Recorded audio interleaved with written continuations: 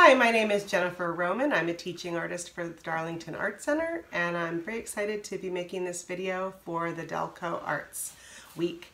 Today I'm going to do an abstract scrape art painting, and one of the things that I love about this technique is that it is truly enjoyable for artists of all ages and abilities. So the materials that we're going to use for this painting are any type of thick heavyweight paper. I'm using a sort of handmade, very heavy-bodied paper. It's almost like a heavyweight watercolor paper. And I have tempera paints. These are commonly referred to as poster paints. This is a children's set, and I'm going to be using the Cool colorway. I am also going to use either a white or a black oil pastel at the very end. We'll get to that later, and I'm using the Craypaw Junior Artist brand, but you can use any oil pastel, or you could also use a crayon or a gel stick if you have that at home. And we're either going to pour straight from the bottle or use craft sticks or popsicle sticks to scoop it out, and then we'll use a scraper to spread the paint.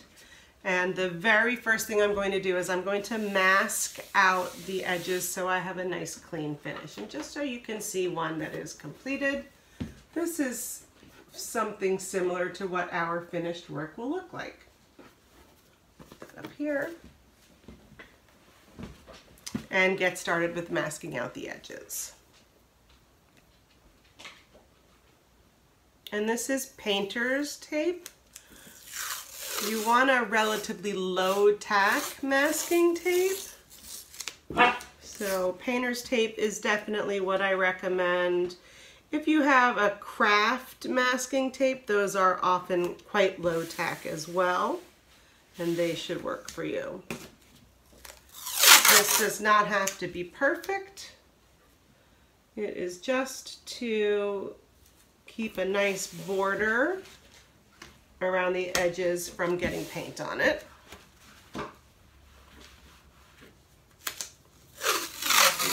That will give us a clean framed looking finish. And you may have noticed that I have torn edges on my paper. I like that raw look. You could certainly use a finished cut edge paper if that's your preference. You could also use cardstock or poster paper or mat board. I've used leftover mat board that I've gotten from frame shops in the past for this project as well. Any heavier weight paper works really great for this technique. So I'm done with my masking tape. I have a nice border all framed out, and I'm ready to start painting. And I am going to try and pour directly from my paint bottles. So I'm just going to kind of shake out little sort of dollops of paint, and I'm going to go right down my row and just add different colors in different directions. I'm not going to be super careful about amounts, but I do want there to be a sort of variety in the direction that I pour in. It will just help when I start my scraping to get variation and texture on my finished painting.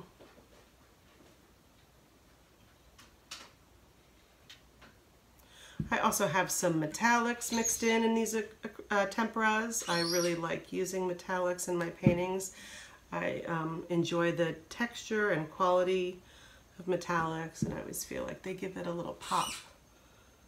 And let's do a long bit of this royal blue. All right. Oh, and I did not mention that my scraper is just a piece of cardstock. You can use a piece of recycled cardboard from a packing box or a cereal box, or you can buy paint scrapers in children's craft sections. And what I did is I have 3 straight edges, and then on one edge I made a serrated edge that I'll use for texture, and I'll show you that up close later. So what I'm going to start with is my straight edge, And I'm just going to start bringing the paint across the page. And I have some on my scraper, so I'm just gonna kind of drag it back over here. And you can see that pigment is left underneath the areas from where the paint was sitting. And I really love that effect. So you have sheer areas and then areas where the deeper color has kind of set up. And we're just gonna keep going with this process. Different directions will add to the texture and dimension of your painting. We can go right over the edge of that tape.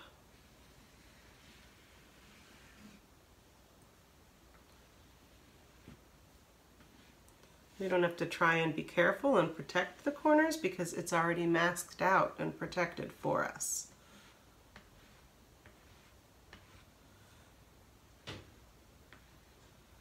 This is definitely what I would consider a process art project, in that it is all about the enjoyment of the art making, and you don't have to focus on what your end result is going to be, just on the joy you take from the interplay of color and texture.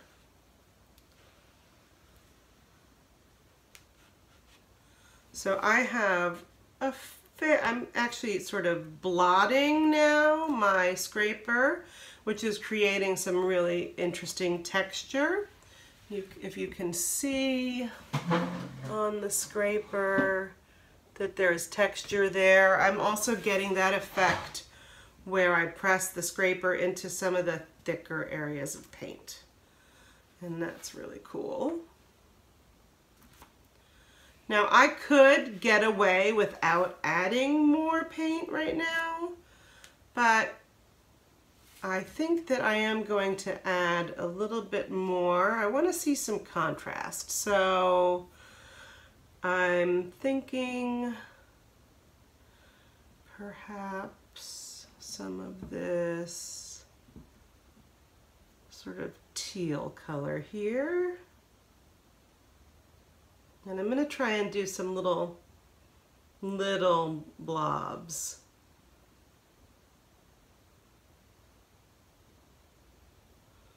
That was what I wanted there. And I am thinking that I want some of the brighter colors, so maybe this metallic light green over here in a stripe, I believe. And then let's see what we get. I scrape downwards. And now this one will scrape over. And this one will come back across. And this one will go down. And now I do again have a lot of paint. So I'm going to make some more of those textural sort of stamping motion.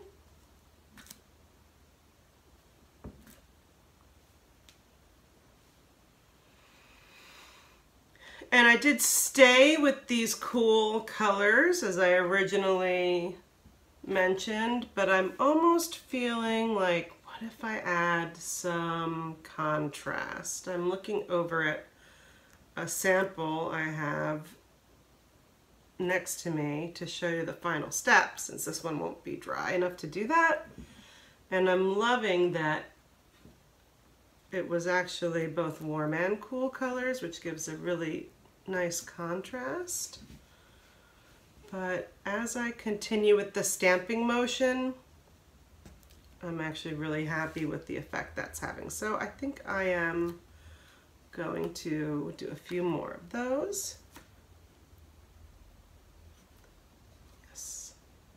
And since I don't want to waste the paint that's on the scraper, let's just see if, oh, and there's some in this corner. Well, now I am going to use my serrated edge.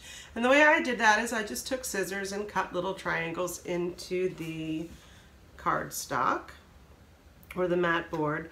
So I am going to make texture by drawing with the serrated edge in a sort of semicircle pattern, and then maybe one over here.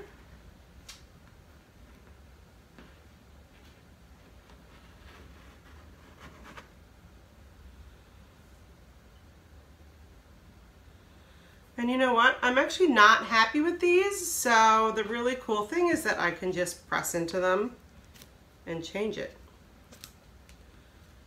That's the great thing about playing with texture and process art, is you're making yourself happy. The outcome is not predetermined.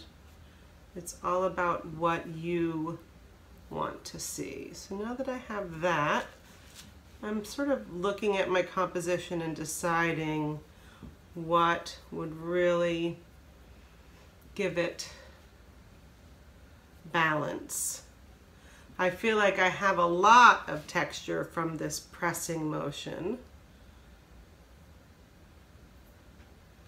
which I love, but I also love some of the areas of sheer color. So I think what I'm going to do is do a semicircle over here, but I'm not going to do a grouping of them. I'm just going to do two. And then I'm going to take my popsicle stick and I'm going to sort of write like loopy lines.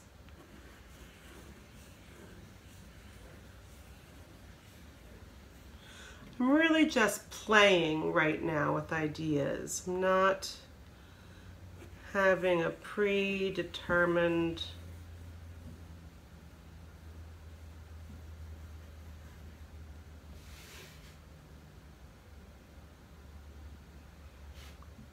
outcome in mind. I'm just looking and seeing what I like and what I might want to see further. And I actually am quite happy with this already. So here's where I am so far with this painting. Very abstract, very textural. So if that painting were dry, I would be ready for my oil pastel. Since it's not, I'm going to take this one that I already did, and I am going to use, because this is a fairly dark painting, I'm actually going to use white oil pastel. And I think what I'm going to do is write a sentiment. And I think what I will write is the phrase, "Art is joy." And I'm going to repeat that around the edges of my frame.